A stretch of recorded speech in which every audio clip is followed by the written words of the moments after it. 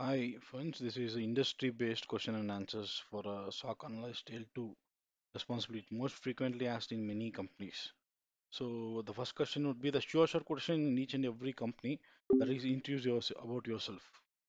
So let me say I am Ranjit. I hold bachelor degree in computer science from Bangalore University. I have 7+ years of experience in the cybersecurity and IT as well. Primarily focused on security operations center SOC roles.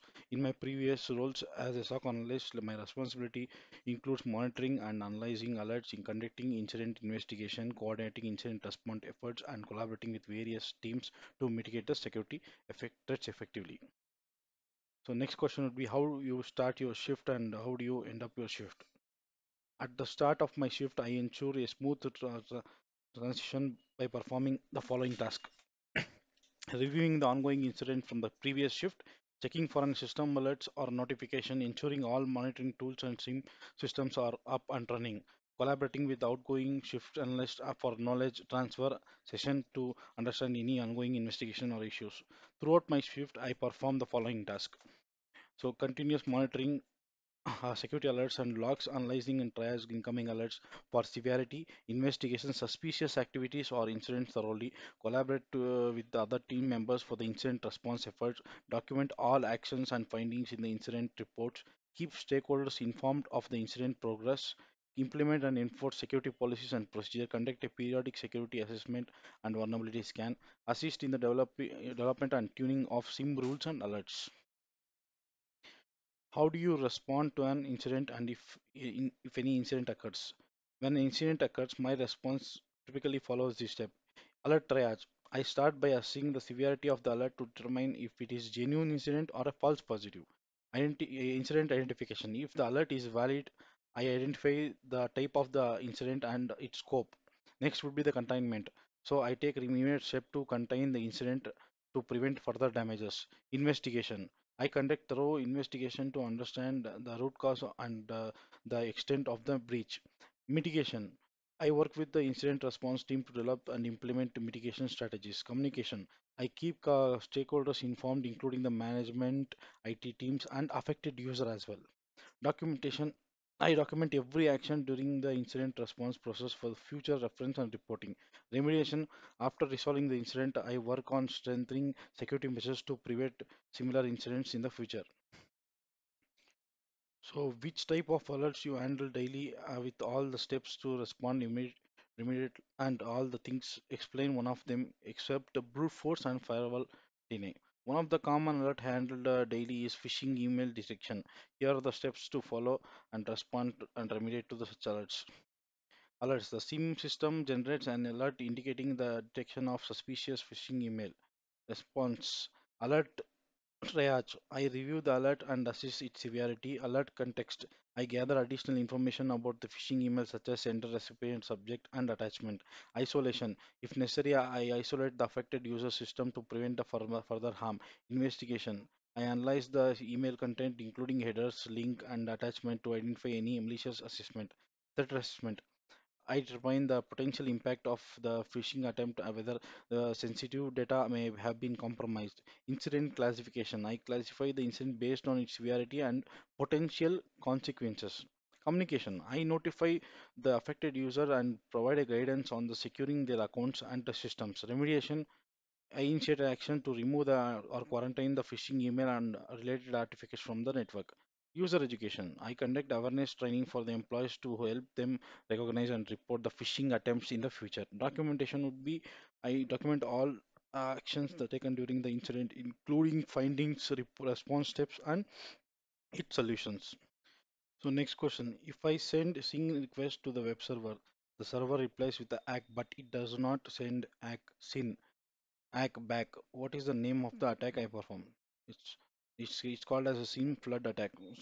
So he's describing about the SYN flood attack. In the SYN flood attack, an attacker floods a target servers with high volume of means synchronized request with the completing the three-way handshake by sending without completing a three-way handshake by sending uh, ex, expected acknowledgement response. This type of attack aims to overwhelm the server resource, preventing legitimate connections and potentially the causing of denial of service DOS and or distributed denial of service DDoS situations. What is the current version of? I don't. Let's skip. What are the ports on which logger and DSM listen? The specific codes on which logger and DSM can vary depends on the configuration and the version of the software being used. Typically, the logger and DSM in the McAfee environment uses the following ports.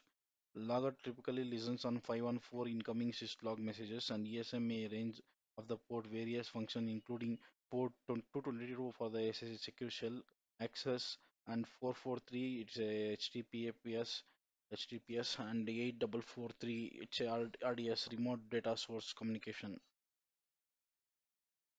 Is not these ports numbers are based on the common configuration of your organization setup may differ. Always consult a specific documentation or a network configuration to accurate information. Yes, that's true.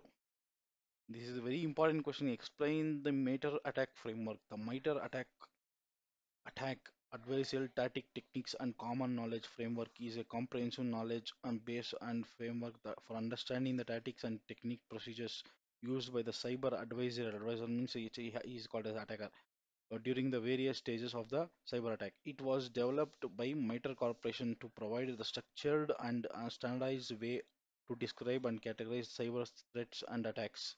The MITRE attack framework consists of following components: statics, techniques, and procedures and mitigation tactics. These represent high value goals or objectives that the cyber advisor aim to achieve during an attack.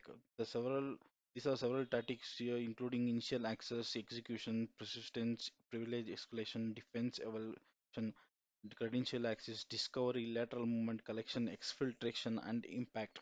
Techniques. The techniques are specific method or a procedure used by an attacker to accomplish their objectives with each tactics. Each technique is associated with a unique identifier and detailed description of how it is executed. Procedures or real world examples how the advisor or have used the specific techniques in the documented cyber attacks. Mitigation.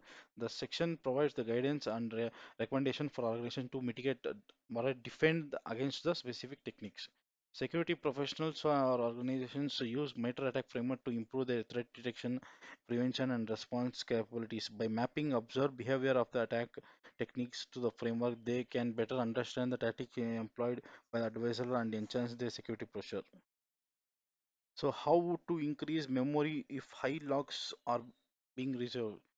So, to increase the memory allocation for high handling volumes of logs in the SIM, security information and event management system, we can follow the below steps.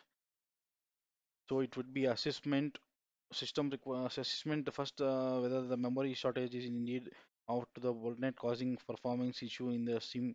Ensure the other system resource like CPU, disk input output are not also contributing to the problem. System requirements. Check the documentation or vendor recommendation for your SIM solution to understand the recommended hardware specification, including a RAM requirement. Hardware upgrade. If your current hardware does not meet the requirements or insufficient for the workload, consider upgrading in the server physical memory. Consult with your IT hardware team to procure and install additional RAM module. Virtual memory, swap space. If hardware upgrades is not immediately possible, you can increase the virtual memory swap space in the server. This can temporarily help in handling higher memory damage demands. And however, it is not a long-term solution, but may affect the performance. Next would be optimizing configuration. Review the SIM configuration settings. Make sure that optimized performance of some SIM platforms allow you to adjust the memory allocation and buffer size. Tune these settings based on your organization. Log retention policies, load balancing, regularly monitoring, and consult with the vendor support if encounter difficulties or need guidance for the optimizing memory allocation for your SIM. Reach out with the SIM vendors support for the assistance and recommendation to increase your log spaces. So next part we will continue on second part.